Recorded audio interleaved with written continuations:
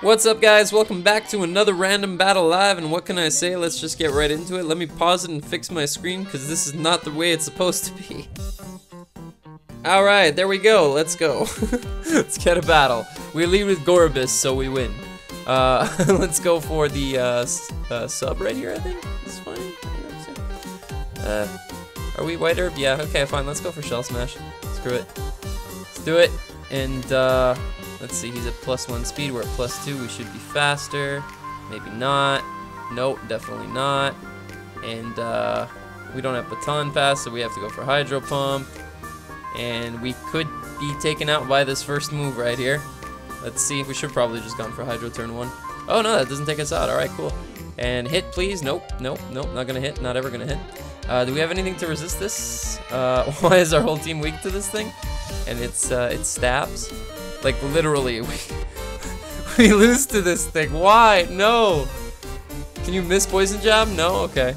Alright, well, yeah, this doesn't win either. What can I do to this? Oh, I can Earthquake it. Hold on a second. No, Bug resists ground, doesn't it? Yeah, that's neutral hit. Let's go for return. Choice Scarf return. He's still faster than us, but he goes for Rock Slide, tries to get the flinch, I guess. And he gets it. Awesome. Great.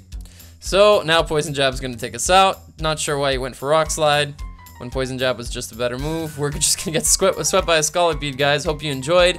That's gonna be it for today's live. Why have I not gone into Leopard yet and just fucking T-Waved this thing? He went for Earthquake, right? Actually, you know what?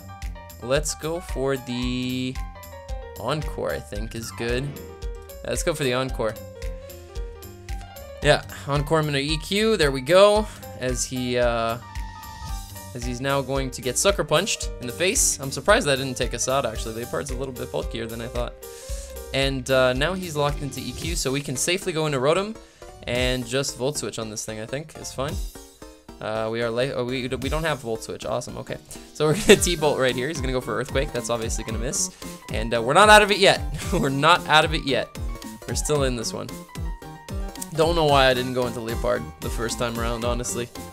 That was a misplay on my part. Sorry, guys. Alright. let's try to win it back with 2 grass types and a fairy. We can win with Slurpuff. Wait a minute. It's not Belly Drum, is it? I saw it set. I think I saw it briefly. It didn't look like it was Belly Drum. Nope! It's Sub-Calm Mind. Yay! I'm gonna go for a Thunderbolt right here. It's my strongest hit to hit this thing with. And he's gonna go for a Sludge Bomb. He's not gonna knock us out, and he's not gonna get the poison. Wow, okay, alright. So a little bit of hacks in our favor. We missed a Hydro Pump. We got flinched on a Rock Slide, so it's about time that we start getting some luck back on our side. We are gonna lose out to Life Orb eventually with this thing. If he doesn't set up hazards, though, we're okay. Goes into Hydreigon. Are we faster? I wouldn't think so. Let's see. What's he gonna go for? If he goes for a U-turn or a Dark Pulse, actually. Slurpuff is a pretty good play, regardless. Let's go into it. He goes for a Fire Blast. That does a lot. Wow. That's Life Orb. Citrus Berry activates, which is nice. If that's the only thing he has to hit us with, we can Calm Mind up on him. Oh, we're faster. Nice. Alright. Oh, yeah, that's right. I forgot about that. We got the Unburden boost. Alright, let's go for Dazzling Gleam right here. Knock this thing out. And hopefully the rest of his team is weak to Fairy and Water. He goes into Gardevoir, traces the Unburden, which doesn't really matter because he still has an item. And we can we Calm Mind up on this thing again? No, we can't. Sceptile is faster than this thing, even Mega Evolved, so I'm just going to go for the Dazzling Gleam again. And we should be able to pull back a little bit of a win with Sceptile, potentially. We're not going to go down here to the next burn hit, so if we get a crit or something, we're going to be able to get a hit off on another Pokemon, and then potentially Sceptile can clean up the game. We do get a high roll on the Gardevoir. Okay, cool. So bring out a Rhyperior or Rhydon, please, so I can just knock it out. Walrein comes in, actually. Alright, well, we're just going to Dazzling Gleam this thing, and then we're going to Giga Drain with our... Actually, we can even Leaf Storm. Goes for Protect. Good play on his part. Now I'm kind of forced into Rotom, and let's see. What do I do against this thing? It's got Ice coverage, which means Sceptile isn't that great against it. I absolutely need to go into Rotom. And I think I have to actually make a double into Sceptile here. Let me think about this for a second. Or do we just weaken this thing with Will-O-Wisp? Or is Hydreigon as well? Yeah, let's go for Willow. Okay, he stays in. He goes for the Ice Beam, which means he potentially doesn't have the Ice Shard, which is nice. Let's go into our Sceptile, and actually what I think I'm going to do is I'm going to Mega Evolve and sub, and let him take a little bit of burn damage, because I don't think a Giga Drain is going to take him out straight off the bat. Let me actually calc that real quick. I hate calcing during random battles, guys, let me tell you, but after all that hacks, I gotta make sure I win for you sometimes, okay? Alright, leave me alone. Let's go, Mega Sceptile, OU, all-out offensive, Giga Drain to a Wall Rain, Giga Drain to a Wall Rain, specially defensive. Giga Drain does not do anywhere near enough. We need to sub up on this thing. Yeah, definitely. Need to sub up. If it's especially defensive variant anyway, it's definitely going to be able to take this hit. And it's got leftovers, which kind of tells me that it is. I got to just sub up a couple more times. I know that Dragon Pulse can take out his Hydreigon, so he's losing 6% a turn. I'm going to get a lot of HP back with the Giga Drain, so I got to just go for this and really, really hope that we can pull it through with Sceptile here. Let's go for one more sub. We do have enough HP to go for it, and hopefully this time around we will be able to take him out the Giga Drain. Let's see, are we modest? No, we don't seem to be modest. Are we like max HP or something? And we failed to take out the Wall Rain, so there goes any hope of that. That comeback. It was very close. He dropped the GG. I'm going to do the same. It was a little bit hacksy, but we'll jump into the next battle right away. We're at 6 minutes, so we should be able to get 3 very comfortably. Lead Crustle against Butterfree. I'm not making the same mistake as last game and staying in on this thing. What can I potentially go into? Flygon doesn't seem bad because we resist both stabs, I believe. He actually chooses to switch out into Lantern, so that kind of works out for us, except that we don't have a ground move on our Flygon. So, not so great. Ooh, Arceus Grass. Okay, cool. Awesome. I can live with that. Hydro Pump would have done nothing anyway, so that's perfectly fine. We can go for the Judgment. Judgment right here is perfectly fine. Judgment Grass. He goes into his Blaziken, so not perfectly fine. Please don't be Speed Boost. And he doesn't get the Speed Boost there anyway, so that's not going to be revealed right away. We can go into our Swalot on this thing, I think, and then just EQ. Is fine as we resist its one of its stabs, and the other one shouldn't be able to kill us unless he goes for a Swords Dance, so that should be fine. If he does go for a Swords Dance here, we might be in a little bit of trouble, but I'm gonna have to deal with it as it comes. I think Latios can take a hit unless he's packing HP Ice, and he's special, which is also a possibility. So let's just start the timer on this guy, and we'll see what he wants to do here. I gotta rush this recording a little bit, unfortunately, because we are going to be playing a round of Cards Against Humanity with the crew from the NBA. I might record that, might not. Guess you guys will have to wait and see. But he does go for the Swords Dance, so whatever he goes for is going to end up doing a lot to me, and I don't know how much Earthquake is actually going to do. He's going to actually Baton Pass this. I don't know who he's Baton Passing into, but he chooses to go into Hoopa, who doesn't take physical hits too well. This thing can definitely knock me out with a Psychic type move, I think. I'm not 100% sure. I'm gonna go for the Pain Split on his Psyshock. We actually lived that. That's fine. We're gonna go for the Pain Split.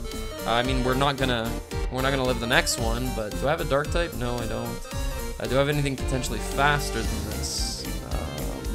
This is Latios Sight. We have a Focus Sash Butterfree, so we should be okay to Sleep Powder this thing. Hopefully it hits. Goes to the Psyshock. That's good. Gonna go into Butterfree.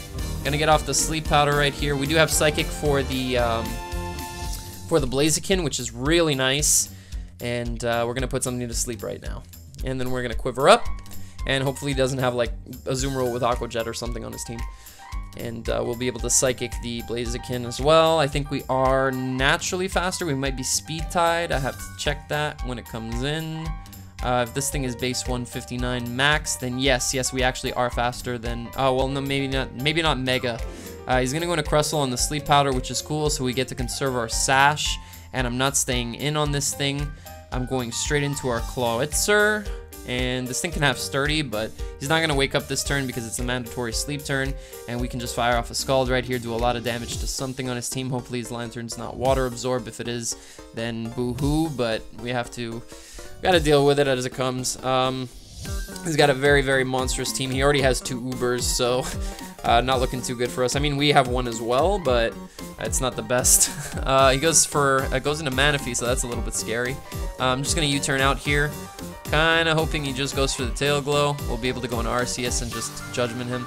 He does go for the Tail Glow, which is awesome. Let's go into Arceus, and let's just go for that Judgment right now.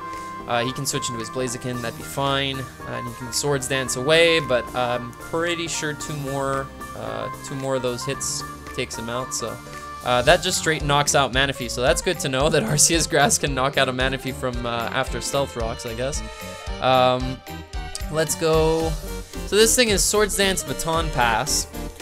If it has Fire Move, and yeah, then it definitely can't touch Latios. There's no way it has coverage on it for Latios. He switches into Giraffe Rig.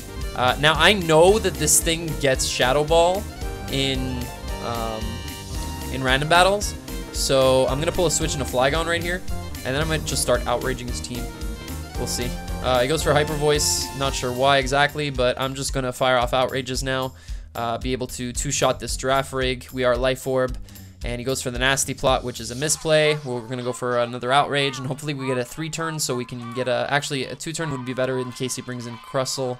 We don't want that happening. We do get a 2-turn, awesome. Okay, so now he can't just freely go into Crustle and bank on Confusion turns, which is nice. We should be faster than this, and we can just go for another Outrage right here. As he proves to be Scarfed. Okay, good to know. So what do we have for a Hoopa going for Hyperspace Fury? A Scarfed Hoopa going for Hyperspace Fury. We can't go for the... Alright, hold on a second. Butterfree is faster. What we can do is Quiver right here, and if he switches into the Crustle, that's great. And if he stays in, that's even better, because then we are really... we're looking good. He goes into his Lantern, so now we'll be able to take hits from this thing like nothing. I'm going to go for the Bug Buzz and see how much it actually does. Does 47, that's a respectable amount. He goes for the Thunder Wave, so that's very hindering. And we're just going to have to try to get off another... Oh, no, not a Quiver. Bug Buzz, please cancel it. Please cancel it. That still did a lot, and I'm kind of worried. So that will take us out. So we kind of need to switch into Arceus here. And as he goes for a Volt Switch, so good play, I guess. Is he Life Orb? Yeah, he is, okay. That's why that did so much, I was wondering. He goes into his Blaziken, and I'm just going to go straight back into Latios. I mean, I have no reason not to, right? He's going to go for the Flare Blitz, going to do absolutely nothing. And let's see. What do we go for here? Let's go for the Draco Meteor, as we will be able to take any hit from anything. He Baton passes his speed into his Hoopa to get it knocked out by a Draco Meteor, so that's great. We get rid of his Scarfed Hoopa, and now we can keep our Mega Latios for his Blaziken. We got to deal with this Crustle right now and go into Chlorexer. And I guess his Lantern isn't Water Absorb because he didn't go into it last time. So I'm actually going to go for an Aura Sphere right here just in case it still is. He stays asleep this turn, and we're going to be able to go for a Scald and knock this Crustle out. Awesome. Before he even gets a chance to wake up. Cool. So now he's got to go into his Lantern. I can just go into Arceus here. I don't want him Volt Switching on me for free. That's the only thing. I'm just going to fire off an Aura Sphere, honestly. He goes for a Thunder Wave anyway. I'm going to get off this Aura Sphere, not be able to knock out his Lantern. But now I can actually go for a Scald, as hopefully he's not Water... Well, he's Life Orb anyway, so he takes himself out. And now we have the Latios as a backup for his Blaziken. And actually, Arceus should... I really hope he doesn't Swords Dance here. Okay, cool. Arceus should be able to take one Flare Blitz, I think. I think we have to test it at least and get off some Judgment damage at the very least. Well, actually, Latios pressures him from being able to go for the... Hold on, Flare Blitz is a little bit weaker. It did 37%, so yeah, I think I'm pretty free to roost here, actually. As I think he has to attack me. He's going to weaken himself right there. And now 2 Flare Blitzes don't take me out, minus 2 crits, and we can safely go for the Draco Meteor on his Swords Dance, and we connect, and we knock out his Blaziken. Awesome. Alright, so we're able to pick up that win after a little bit of a shaky start, and hopefully we'll be able to get 2 wins here. We are at 14 minutes now, so should be able to do this in 20 minutes. Let's go, and give me a Volcarona against a Ferrothorn right off the bat that doesn't have Thunder Wave, or that we're Lum and he has Thunder Wave. We get a Scrafty, which we're very used to using on the channel. Is it Shed Skin? It's Chesto Berry Rest. Awesome. Okay, I can deal with that. Let's go for Bulk Up. Hopefully he doesn't switch into a fairy. That would suck. Actually, I should probably look at my team first. See if I have any response for a fairy. Kind of don't. At the same time, I guess Golduck could take a hit. Soaking Articuno, its defenses are pretty good. Yeah, let's just go for bulk up, honestly. I don't see a reason not to. He should be speed tied with us if he's max speed, which Porygon 2 doesn't run. So, should be pretty good here. And with the bulk up, after a knockoff, he won't be able to take anything. He goes for a Toxic, that's fine. We're going to go for the knock right here. And we're going to be able to take an item off of something. If it's this Porygon 2, that makes it a lot easier to deal with. He gets the Tri-Attack off. That's going to do a lot of damage. And now let's see, does it kill us? It's a roll. It's a roll. So he is max speed. So we speed tie with him, right? Yeah, let's go for the rest. We actually get it. Nice. Awesome. And we're going to be Chesto, so we're going to wake up right away. And he's going to go for the Tri-Attack. He's not going to be able to knock us out right here. He would have taken us out with that roll, actually. Knockoff, I think, does the same amount after an Eviolite comes off, if I'm not mistaken. So we can just go for the high jump kick right here, win the speed tie, and knock out his P2. Awesome. Okay, so we get rid of a very, very annoying defensive Pokemon right off the bat.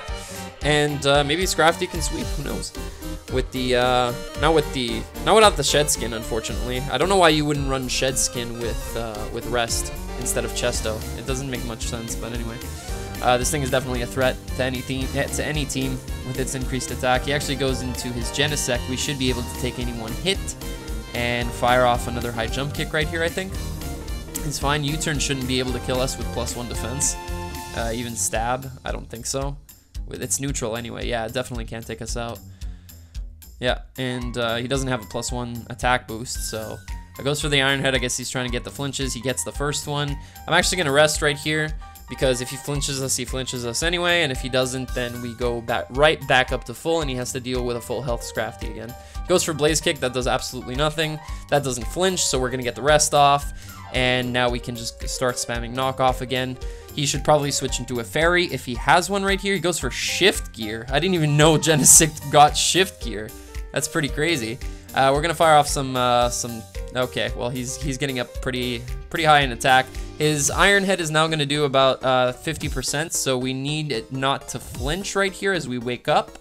And we don't miss the high jump kick either, which is awesome. We're going to be able to take out the Genesect because it's very frail. And our Scrafty is exactly where it was before. So nothing has changed, but he's down one more Pokemon.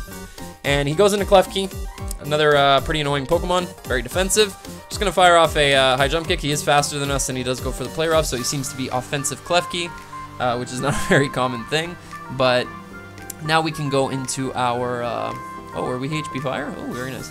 Let's go into Golduck and start setting up a sub, I think. Yeah, let's go for sub. Let's see if he's going to stay in on us. If he doesn't, that's awesome, because we'll be able to get a free hit on whatever comes in, or potentially switch out if we need to. And it's looking good. It's looking good with 2 Pokemon down already, just to Scrafty. And his max speed Klefki that's in here for no reason. So yeah, guys, it's looking good. This guy's taking a while to make his play. We actually get a free sub up on his Reflect, which is nice. We're gonna go for a Calm Mind right here. He seems to be offensive with screens, so not really understanding that. But the Play Rough does make our sub fade, which is a little bit okay. He goes for Toxic when we showed sub. That's cool. All right, where he's what Play Rough, Reflect, Toxic, and what? Light Screen, I guess? Let's just go for the Scald, see how much it does. Does 84% at +2. That's insane. That's what happens when your Klefki isn't defensive. We'll go for another one right here. Should be fine. And Scrafty and Golduck, man, putting in work. Putting in work. These 2 very underused Pokemon. Some would even say rarely used. Haha. So, Shaman decides to come in. Definitely can't take us out with a Seed Flare. We can just fire off an Ice Beam on this thing, potentially knock it out. He goes for sub. Good play. We have to keep Ice Beaming until we're dead, so if he decides to attack us at some point, that would be fine. But he's wasting his own Reflect turns, so this isn't smart. He goes for an Air Slash, gets a crit. We actually break through and get the Ice Beam off, which is nice. No flinch for you today, sir. And we live one more round of poison, so now he has to still deal with a +2/+2 Golduck. He has to bring in something that outspeeds it, and I don't think this actually does. No, it does not. we can go for a Scald. If it has quick attack, it's going to go for it right here, and then we can play in consequence. But he lets his Flareon go down, and now he's down to only what? What is he bringing in on us? Let's bring in our Heracross right here. Brings in Rotom, so worst possible play from us. Actually, we have knockoff, so let's go for it. What's his speed? 194. He outspeeds us. He can potentially burn us. Goes for a Shadow Ball, though. That's not going to do anything. We're going to get a knockoff right here. Get rid of its choice specs. And that was specs, actually. That's insane that that was specs damage. It's going to do a lot less now. And we are going to be able to pick up the last kill at 20 minutes and 22 seconds. Lovely. So that's going to be it for random battles today, guys. I know there was a little bit of an awkward pause at some point. Sorry about that. Somebody was standing in the doorway while I was recording, and it was... we were trying to make hand signals to each other. So yeah, that's gonna be it for today, guys. If you enjoyed, hit that like button down below. Leave a comment for me. Hit me up on Twitter if you have anything you want to ask. And subscribe, of course, if you want to see more battles like this. If you want to see more OU lives, if you want to see more random battle lives, if RU, UU, I pretty much cover every tier now. We're not doing Little Cup and Ubers yet. We will eventually get into that, but that's pretty much it, guys. Subscribe if you want to see more of these battles. And again, thank you so much for watching, guys, and I'll see you guys next time. Ciao.